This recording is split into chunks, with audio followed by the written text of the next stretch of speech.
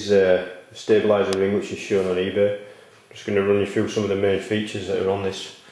It comes with this stub handle here, which has a quarter fit just on there, and that fits through this central plate here. What you may wish to do is fit a quick release plate to this unit to allow you to take your video camera on and off quickly. I've fitted it up with a quick release unit.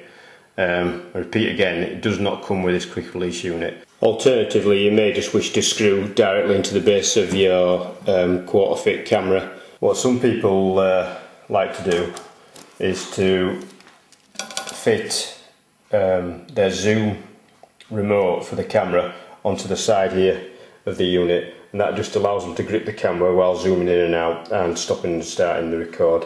It just allows for a lot smoother filming.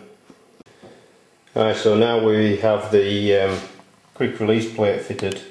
What we've also attached is a zoom for this camera, and we just attached it on the side with some just velcro, just velcroed it round just to hold it on there, and that just allows you, as you're gripping the unit, just to start, stop and zoom in and out without actually having to touch the camera.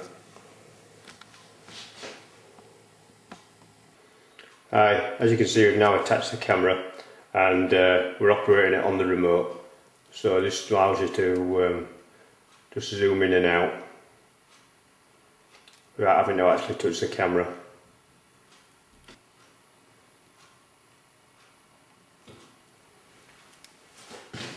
As you can see, the ring does really stabilise the movement of the camera. I mean, normally you'd be getting quite a lot of camera shake, but as you can see, it's really quite effective. To a certain extent, I prefer this unit to the steady cams that are on the market. The centre stub shaft is quite helpful. It allows you to hold the camera while you're doing other things. It leaves this hand free. The other way is to just hold the unit at the top here. I think what we'll take it do is we'll take it out and we'll show you some footage which is coming off this, because that's what you're probably interested in.